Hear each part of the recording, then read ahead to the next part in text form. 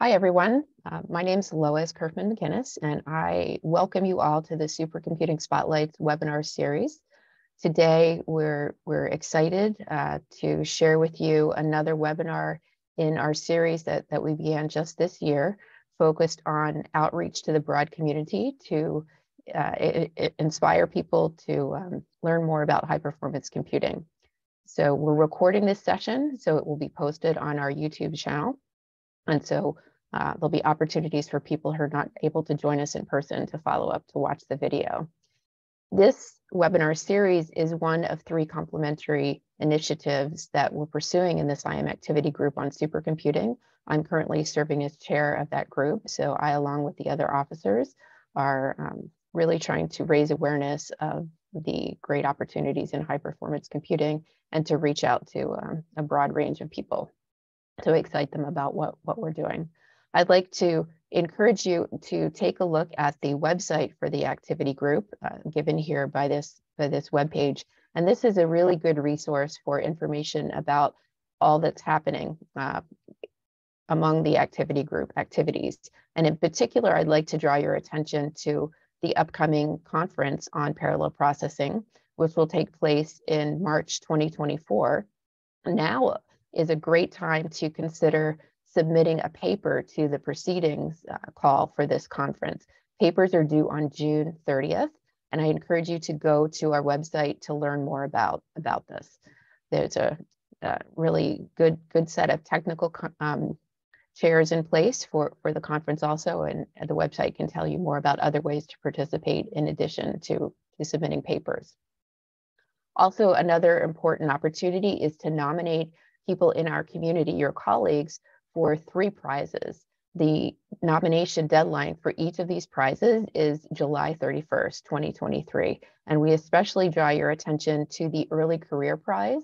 We know we have a lot of wonderful work happening in the community, especially among our early career folks. So please do consider who you know in your community and consider nominating some colleagues for these awards. In addition to the Early Career Prize, we have the Best Paper Prize and the Career Prize for supercomputing. And now I'm really excited to introduce our speaker today, Karen Willcox. She will speak about digital twins and how high-performance computing is helping to advance the front in personalizing the future for complex systems.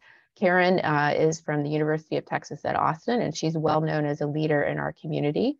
She is the director of the Odin Institute for Computational Engineering and Science, and also the associate vice president for research and a professor of aerospace engineering and engineering mechanics at UT Austin.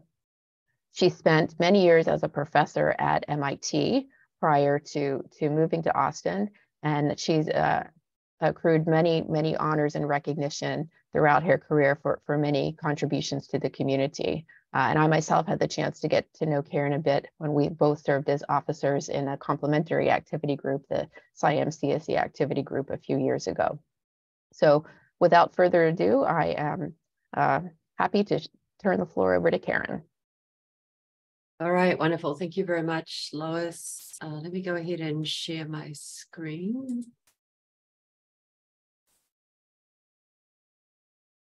Okay. All right, so you should be seeing the slides now. So again, thank you, Lois. It's great to be here. And I also want to say a big thank you to the SIAM activity group on supercomputing for running this webinar series. I think it's really an important thing to try to communicate the impact, in this case, of supercomputing and all the mathematics that underlies it to a broader audience. And so as requested by the activity group, this is a talk aimed more at the public. So if you're here today for mathematical details, you're at the wrong talk. You'd be happy to talk with you on those mathematical details at a different time. But today's really about the excitement around digital twins. What is a digital twin, and how is high-performance computing playing a really critical role through digital twins in addressing societal grand challenges? So today's really going to be about imagining the future and recognizing that even though we might not see it, high-performance computing is impacting the future and, in fact, the present of our everyday lives. So we're going to talk a lot about the future, but before that, we're going to start off by diving a little bit into the past. And I want to start by taking you back to the Apollo program, so back in the 1960s and the 1970s. And during the Apollo program, each time NASA launched a vehicle into space, they would also launch a simulator on the ground. And this simulator would mirror the systems that were being put into space, and it would sit on the ground in Houston. And this practice became particularly critical in the Apollo 13 mission in 1970. And I'm sure many of you know the story because you've seen the movie. During Apollo 13, the spacecraft suffered a malfunction. It became seriously damaged and it became stranded up in space. And then the story goes that the NASA mission controllers were able to feed in data from the physical damaged spacecraft to rapidly adapt and modify the simulator that was sitting on the ground so that the simulator now matched the evolving conditions on the real spacecraft stuck up in space. And then the mission controllers were able to use that data adapted simulator to run the scenarios and design the strategies used to bring the astronauts back home safely. So I want you to think with me of the core elements of that story. First of all, there were models of the real system. So the real system is our spacecraft stranded up in space. In this story, there were models. And the models in this Apollo example was the simulator that was on the ground. Second, there were data. And in this case, the data are the data that were coming from sensing systems on board the spacecraft and also observations being made by the astronauts. Now, when things start to get interesting is when we can put the models and the data together. Mathematically, this is a process that's known as data assimilation. So we have data, we have models, and with data assimilation, we're continually updating the models as new data are collected. So the models are not static, but they're continually evolving. And in this particular Apollo example, this is models following along as the state of the physical spacecraft is changing, representing it's damaged. And of course, this data assimilation is what's so important because it's what makes the models personalized to the particular situation at hand. And so then that brings us into the fourth element of the Apollo story, which is the element of prediction. Because the models have now been updated and personalized, they can be used to make predictions and recommendations that are tailored to what's going on today, right now, again, in this particular case, the spacecraft in its dynamically evolving state. So now let's come back to the present day. So 50 years later, the story of models and data assimilation, all mixed today with high-performance computing, is really revolutionizing the way we design and operate engineering systems. And as I'll get into a little bit later, it's also revolutionizing the way we think about systems outside of engineering in our natural world, in the biological world, and really all across society. So the story today is similar to that Apollo story, but there are a few key differences. So let's start with the data. So today, yes, we have data. And in fact, we have increasing amounts of data, especially as sensing technologies have become smaller, more lightweight, cheaper, and more powerful. So we have much more data than ever before. Second, the models. So today we have powerful computer models. In that Apollo story, the models was a physical simulator. The simulator there was a physical mock-up of the system. Today, when we talk about a simulator, we're usually talking about a virtual simulator. So that means our models are powerful computer models that we solve with high performance computing. And these models encode all of our knowledge about these complex systems. They encode our knowledge of the rules that govern how these systems respond. So rules like Newton's laws of motion, the familiar F equal ma that you saw in high school. And why are these rules so important? These rules are important because these rules are what let us predict how our system will respond. So as one example from today, from the modern era, what you are looking at here are pictures of the unmanned aircraft that I have in my research group. And as one example of these powerful predictive models that we solve with supercomputing, we have what are called finite element models of the wing, or actually of the whole structure of the aircraft. And these models let us answer questions like, how should I design the wings so that the aircraft wing can withstand the forces of takeoff? Or how much will the structure deform? How much will the wing deform if I fly this aircraft in a very aggressive way, turning around corners? Or what happens if the wing gets damaged? Can I continue to fly? How well can I continue to fly? And just like in the Apollo example, when we start to put data that we can collect from all those incredible modern sensors that we have on board the aircraft, we put that data together with these powerful predictive models using this notion of data assimilation, we can start to create, again, this notion of a personalized, dynamically evolving model of our engineering system, of my aircraft in this particular example. And it's this personalized, dynamically evolving model that we call a digital twin. So a digital twin, what is a digital twin? Again, it's a personalized, dynamically evolving virtual model of a physical system. It encompasses all those ingredients that I talked about when I started with the Apollo system. What you're looking at here is a couple of pictures of my airplane at its first flight test a few years ago in Massachusetts.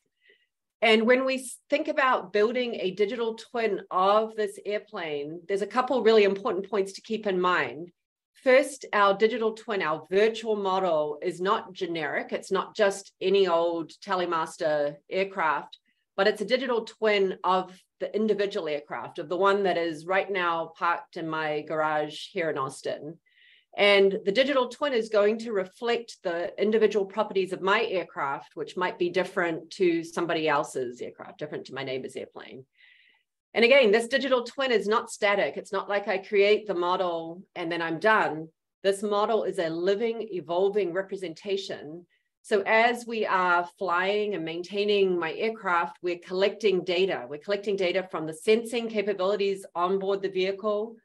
We're collecting data from the inspections that we make after each flight. And we're assimilating those data to update the digital twin so that as my airplane ages and degrades and gets damaged and gets repaired over its lifetime, the digital twin is following it along. And if you imagine now what you could do if you had a digital twin like this, just imagine what you could do with it. Imagine you were an airline, or maybe you're an operator of unmanned package delivery drones, and maybe you have thousands of aircraft in your fleet. And imagine that you had a digital twin for each one of those thousands of aircraft. So imagine again what you could do with it. You could use those digital twins to make optimal decisions. You can use that to make decisions about which aircraft to assign to which mission. You could use it to make decisions about when to maintain all the different vehicles, when it's time to retire them. So this is a really exciting idea. This term digital twin is by now about 13 years old. It was coined, the term itself was coined in 2010 in a NASA report, although this idea goes back many years. And as another sort of historical example, this idea of having data and models and data assimilation and dynamic evolution of the virtual model is one that's sat at the heart of weather forecasting for many, many decades. But 2010 is when we got this term digital twin. And since then, digital twins have seen a tremendous amount of focus in the engineering world, especially in the aerospace engineering world, and especially in support of structural health monitoring and predictive maintenance for aircraft and aircraft engines. But as I'm describing all of this, for those who are listening today and who are not engineers, you're probably sitting there and wondering, is this something that only applies to aerospace engineering products, or is it an idea that is much broader than that? And of course, the answer is yes. There are just so many applications where we could think of the story of data models, data assimilation, high performance computing and decision-making, predictions and decision-making, really to revolutionize the way we make decisions across science, technology, and society. So I'm going to run through just a few examples, and these examples are mostly drawn from research that we do here in the Odin Institute here at University of Texas at Austin. So to start with some examples from the engineering world, we're starting to see digital twins of buildings to enable energy efficiency, digital twins of buildings and other civil infrastructure to enable virtual health monitoring and predictive maintenance, digital twins of wind farms to optimize efficiency and to minimize downtime. And the picture that you see here in the top left, digital twins of next generation manufacturing processes as we think about optimally controlling manufacturing processes and also building digital twins of the systems as we are creating them, as we're manufacturing them. Another, I think, really exciting example is digital twins of space systems and a digital twin of Earth orbits, particularly as we start to think about space security, space sustainability, and the growing problem of managing space junk. So many, many examples in engineering. As we turn to think about the natural world, again, there's a tremendous amount of interest in digital twins for oil reservoirs, farms, forests, coastal areas, oceans, ice sheets, even talk of a digital twin for all of planet Earth, all to help guide sustainable decision-making. And again, you see here a couple of the examples from the Odin Institute, the model there of Antarctica, in particular focus on the Antarctic ice sheets, from Amagatás, and a model of the Arctic. And what you're looking at there is the ice-ocean interaction around Greenland that comes from Patrick Heimbach. Then that brings me to the medical world, where, again, this idea of a digital twin has so many potential applications, advancing medical assessment, diagnosis, personalized treatment, in silico drug testing, so many different use cases, cancer patients, heart patients, and many, many more. So I think you can agree that this is a really exciting idea, and it could be transformative in so many societally critical areas. It's just, I think, exciting to sit and say, what if I had a digital twin for X? How would I then be able to make decisions and drive things in a way that really is very beneficial? So again, to bring us back to today, we've certainly seen some impressive early successes, and we're starting to see digital twins getting deployed in the real world and having this kind of positive impact. But it's also really important to keep in mind that everything that I've outlined in the last 5 minutes is still not a reality today. It is still beyond reach to have a digital twin of an entire aircraft and all the complexity that comes with that. It is still beyond reach to have a digital twin of the Arctic or a digital twin of the Antarctic. It's still beyond reach to have a digital twin of a cancer patient. And I want to spend the next few minutes in the talk thinking about why that's true. Why is this such a hard problem? And why, even with today's supercomputing power, is it still beyond reach to have digital twins of these complex systems? So one reason, and really a central reason for why it is so difficult, is because of the many different scales that these complex systems cross. So I want you to think back to my airplane wing, where I told you we were building digital twins to help with the structural health monitoring of that aircraft. So as we think about that problem, changes in the microscopic properties in the materials, so very, very small changes in the material properties, small elements of damage, can have very big effects at the full scale of the vehicle. They can really cross scales to impact the way the vehicle operates at the full scale vehicle. If you want to think about a medical application, we know that phenomena at the cell and the molecular level interact across scales to have effects at the scale of a full human being. And just like in the aircraft example, we're talking about going from the very, very, very tiny up to the full human level, up to the order of meters. So think of something like a cancer patient. We need to be able to resolve those physical changes at cellular and molecular levels, but then we also need to get up to the scale of a full organ like the brain. And not just that, if you think about the time scales, we might need to be able to resolve dynamics and changes that take place on the scale of minutes or maybe even seconds, but then we also need to be able to simulate out for months or maybe even years of a patient's lives. And again, even with the incredible supercomputing power that we have today, models that resolve all those scales in space and all those scales in time are just too expensive. They would take years, decades, centuries to run those calculations. So the models are still beyond reach. So then you might say, okay, but what about all the data? We talked about all these wonderful, lightweight, accessible sensors. Can't we just build digital twins from all the data we have? And here it's really important to keep in mind that even though we talk about big data, and yes, we often have a lot of data measured in gigabytes, maybe even terabytes, it is true that in most engineering, scientific, and medical applications, the data are actually very, very sparse. The data are almost always indirect and they're noisy. As an engineer, I can almost never actually measure what it is I want to know. If you think back a couple of slides ago to that picture of my aircraft wing, and you remember seeing those sensors glued onto the surface of the wing, I'm trying to understand what's going on inside the structure, internally, the structural health of my aircraft wing. But what I have are indirect and noisy measurements from the outside, and then I need to try to infer what's going on in the inside. And the same is very much true in medicine. A medical practitioner is almost always working with noisy and indirect observations taken from the outside, trying to infer what might be going on inside an organ where we almost certainly can't make observations directly.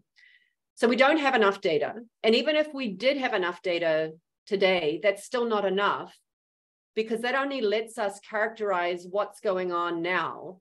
And if you're trying to build a digital twin for a cancer patient, understanding the now is really only the very beginning of where you start. Of course, the key game is to make predictions about the future. How will this individual cancer patient respond to a particular treatment regimen? We want to do this without the trial and error that's used today. And so we need to be able to make predictions. And what's more, we need to be able to make predictions with the level of confidence that support these huge decisions where lives are at stake. And all the data in the world today is not going to tell you about what might or might not happen in a future that hasn't yet been realized. So the data are not enough. Okay, so that's just maybe two of the grand challenges, the challenges of scale with the models and the challenges of not having data to be able to make these challenging predictions. But it's not hopeless. Luckily for us, there's a great deal of hope that we can overcome these big challenges and actually realize all that exciting potential of digital twins that I talked about. And what is the hope? This is where mathematical modeling and high performance computing really come into play. So let's start with the first part of that. Let's go back to what I talked about earlier with those models, those powerful predictive physics-based models that I mentioned earlier. I talked about the physics-based models that we have that let me predict how my aircraft wing will respond under different flight conditions. Another example, these are the mathematical models that encode the governing laws of nature that describe how a cancer tumor grows or how a tumor might respond to radiotherapy treatment. These are the mathematical models that encode the physical principles that help predict the motion of the Antarctic ice sheet under different future temperature scenarios. So we have these powerful mathematical models that would let us make predictions. As I already talked about, the scale at which we need to solve those models is very, very challenging, but that's a different challenge. So we take these mathematical models, we apply sophisticated numerical methods to them. We come up now with numerical models, and this is where the supercomputing comes into play, because these numerical models now are incredibly complex, and with modern mathematics, modern algorithms, can be solved at scale on supercomputers.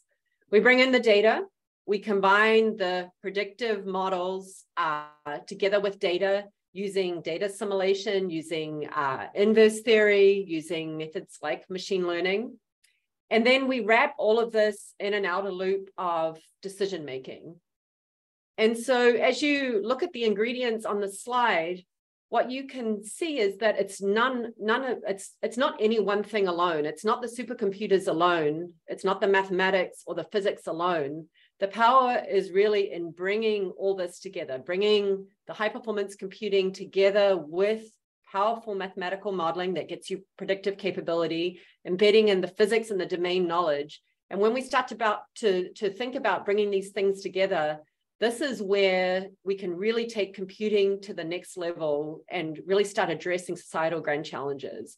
And so if there's one thing that you leave my talk with today, it's the message that there is so much more to computing than just using it to drive retail, entertainment, business decisions, or for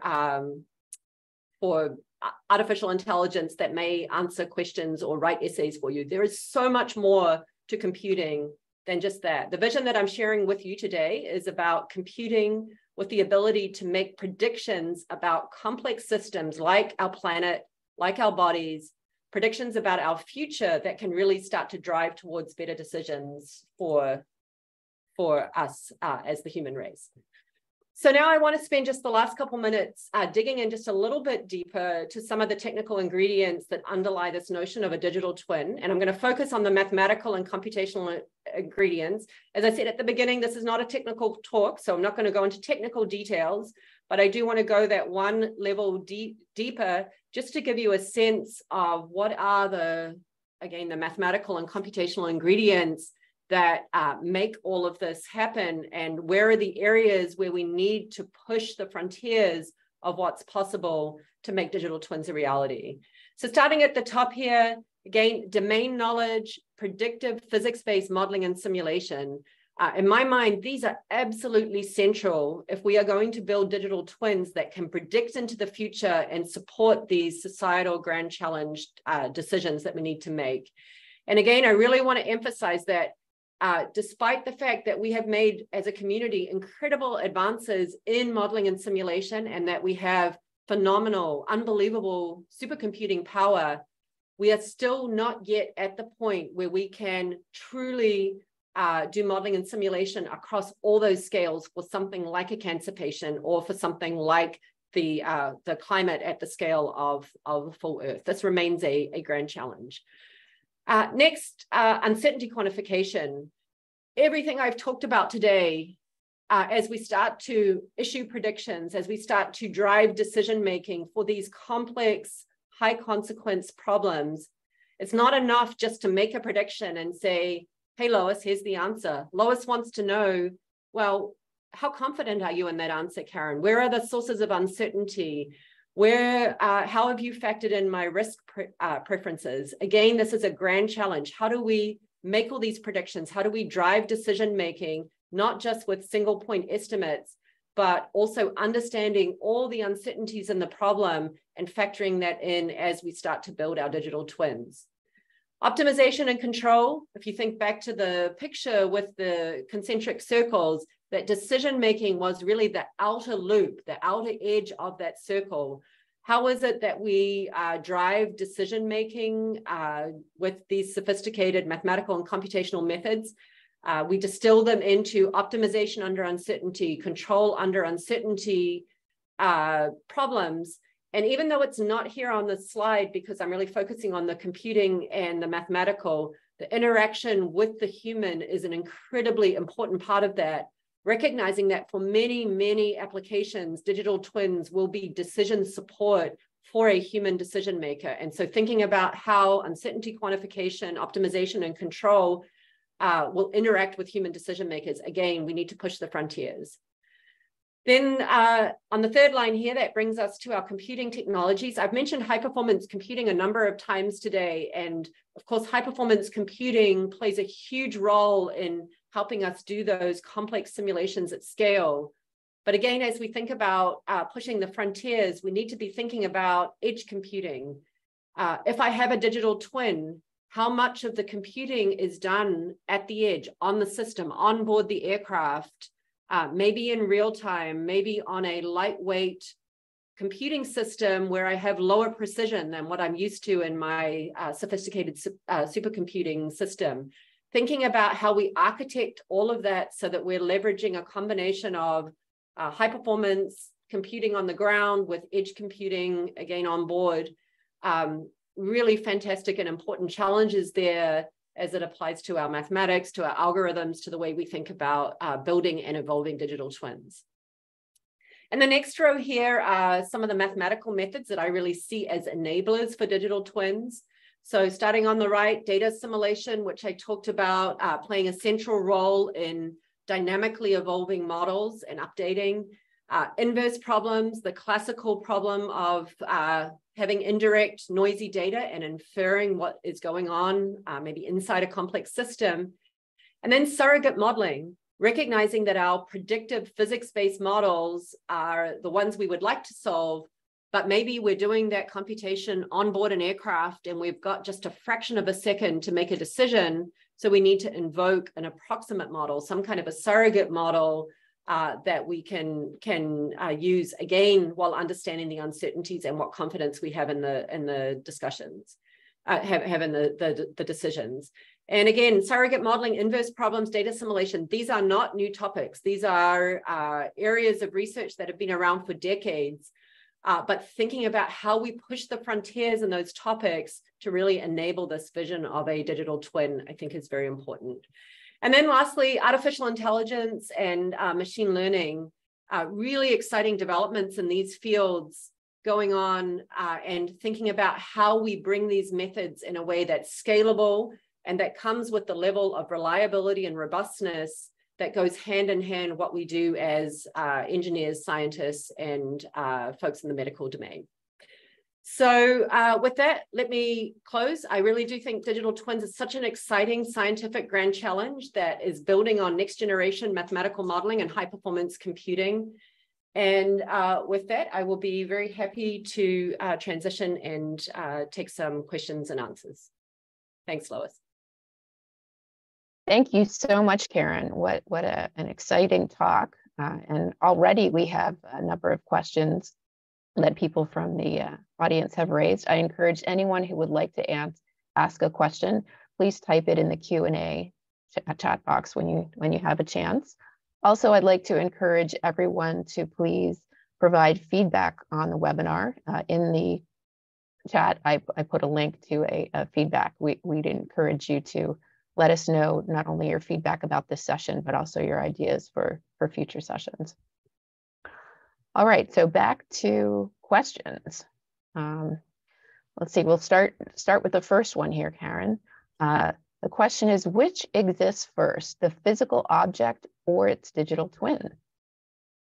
This is a great question. And so I can, to Chinedu's question, I can give you my future vision, or a future vision for the community is that every time we design a physical engineering system, we would also design its digital twin at the same way. We would really think very intentionally about the digital twin, about the virtual representation of the system.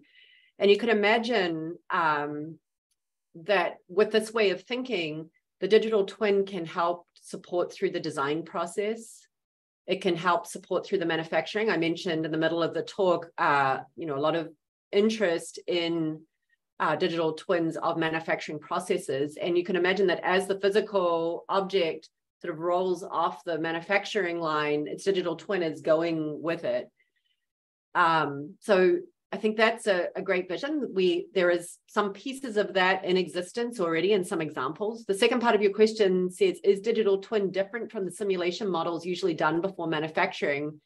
I think there are some commonalities, but to me, the key difference is this two-way interaction between the virtual and the physical. So not just thinking about a simulation model that somebody would create, it's used to drive manufacturing decisions and then it's kind of thrown away, but rather creating this virtual model that's going to be assimilating data and growing and evolving together with the physical. So it really takes those ideas to to a new level. Thanks, Karen. We have a lot of great questions here. I'm going to go out of order because there's one here that really resonates for the SIAM activity group on supercomputing. So we'll take that one next. A question by Paul Rosen. When you mentioned the limitations of current supercomputers, what scale do you believe is needed compared to what we can do today to really be able to tackle digital twins? This is a great question, Paul. And you know, I often think there will never be enough. The moment you know, the moment the computers get more powerful, the problems get more complex. So this is a very deep question, because I think the first important point to make is it's not just about bigger computers, right? We have exascale machines today, and it's not just about bigger computers and more scale, because there are limitations in the way you can translate an increase in scale for the computers to, let's say, a decrease in the time it takes to run some of those simulations. And what it really takes is a combination of increased computing power, but also thinking very, very differently about algorithms and how one can come up with algorithms that actually will make use of more powerful and having more processors on supercomputers.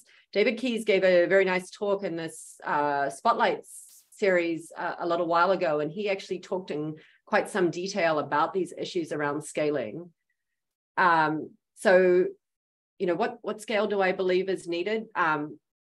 First of all, I think actually we need new mathematics and new algorithms to better take advantage of the supercomputing power that we have today. And second, we need to be thinking about the next generation of supercomputing that will scale even beyond what we have today. And at the same time as we're thinking about the hardware and the architectures and what might be coming, also thinking about the algorithms, the methods, and the applications that are going to come along. But again, just to sort of reinforce a point that I made during the talk, we are very, very far away from being able to do something like simulate a full cancer patient, to be able to simulate the complex dynamics at the level of a full tumor. We are far away from that. Thanks, Karen. Here's another question, this one from Logan Fry. What is the process for creating a digital twin for a new type of entity? For example, a cardiology patient's heart. Yeah, that's a good question, Logan. There's a long answer to this one. So it's reading the rest of the. So I think, you know, it depends a lot on the setting you have, but you're asking an example here for a cardiology patient's heart. In this situation, you know, I would think of the digital twin having at its core this mathematical model. So cardiology is an area where these predictive physics-based models that represent the fluid and the structure and the electric activity inside the heart. This is an area that has advanced a great deal over the past decades. And so the community, and I should tell you, I'm an aerospace engineer, so I'm not speaking with a great deal of expertise in cardiology. But nonetheless, the community has really pretty impressive models, those mathematical and physics-based models that can be solved again with supercomputing at scale. So to me, that would be the core of a cardiology patient's digital twin. And then you're going to combine that with the state of the art and what you can do with the data. So the imaging that, for example, that can be taken for an individual patient. And by the way, this is not just a future vision. This is actually a reality. There are companies, I'm aware of one company named HeartFlow that already has this kind of process in place. Again, the core, the physics-based model, the imaging for the specific patient, assimilating that patient-specific data into the model to build the digital twin, and then using that digital twin to make predictions. So I think that's one way to go about this process. If you were in a different setting, and let me give the example of the digital twins that GE use for their aircraft engines. In that setting, there is a ton of data. There's so much data being collected from those aircraft engines that maybe in that example, you would be thinking about the data as being at the core of your digital twin and wrapping your mathematical models around it. So, really a lot of variability. And maybe just the last thing to say is this is really at the frontiers. I think the community are still working to understand what are scalable processes to create digital twins for these kinds of complex systems. Thanks, Karen. Here's another question. This is from Abu Asaduzzaman. He asks, how can you determine that the accuracy of the digital twin is acceptable? Yeah, this is a very good question. And I would say there are many challenges in actually reaching the vision that I laid out today. I think this is one of the biggest remaining challenges, Abu, is first of all, how do you know how good your digital twin is? How good are these predictions about the future? Second, how do you know how good you need to be? I mean, we can never make perfect predictions, but how good do you need to be? And how do we quantify all of those uncertainties in a way that's scalable? And then in the many cases where the digital twin is interacting with a human decision maker, how do you communicate those uncertainties? How do you incorporate the risk preferences? These are all challenges. And I think this is, again, one of the frontiers where the field really needs to push forward, largely an open question. Thanks, Karen. We'll take, we have lots of great questions here. We're committing to conclude our session within a few minutes. So we'll take one more question now and then possibly have some offline chat when we're finished. Here's a question from Sang, who says, how do you recommend handling prediction errors of machine learning models while dealing with accurate numerical simulations in digital twins? Yeah, these are all great questions. These are all tough questions. Let me back away from the error part of the question for a second and say that, again, I think we've seen a lot of interest and a lot of progress in combining machine learning models with numerical physics-based simulations. But again, I think that just that question of how one gets the best of both worlds, how do you best combine your physics-based model, your mathematical model with a machine learning model, something that you've learned from data, how do you put those together in the best way? I think there's still much more to be done there. And then on top of that, this sort of notion of confidence. When do you trust numerical simulations? I talked a lot about the predictive power of physics-based models, but of course, physics-based models themselves have assumptions. And, for example, a structural model that I really trust when my aircraft is in a pristine state may become inappropriate, may become inaccurate when that aircraft gets damaged. And so this question of trust, of errors in predictions, of confidence, these are, again, sort of to repeat something I said earlier, these really are very big challenges where we're starting to see interesting ideas arise. But I really think that's the frontiers.